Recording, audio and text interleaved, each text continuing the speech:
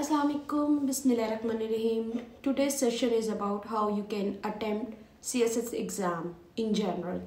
Not a particular question, we will talk about the attempting technique about a particular question or subject in the next video.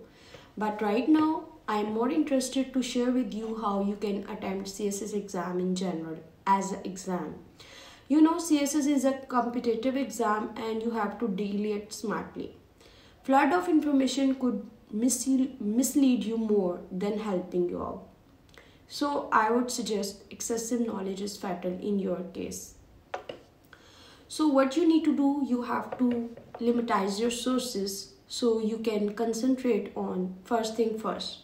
Try to apply 80-20 principle in your examination preparation.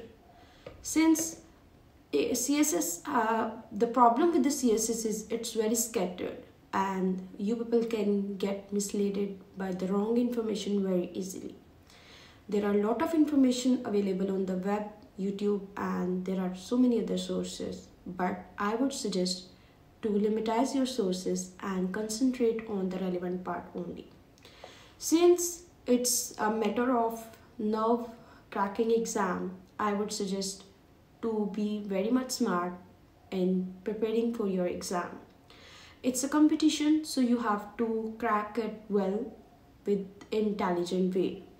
So now comes the question how you can crack it in a smart way. Lot of people do the mistake of not practicing enough. They left the writing part in the last months. That's a very wrong approach. I wouldn't suggest this to you all. I would suggest try to write every day. Every day means every day, particularly about the current affair, about the essay, or about some other subject which you think you need more focus. Apart from it, you can set your timetable, not something complex. Try to keep it as simple as doable. Third and the last part is try to make not to-do list. To-do list is an old phenomenon. It's no longer in practice.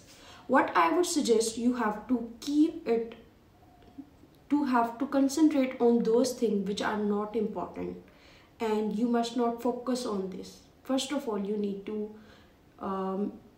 reduce or restrict your social media use.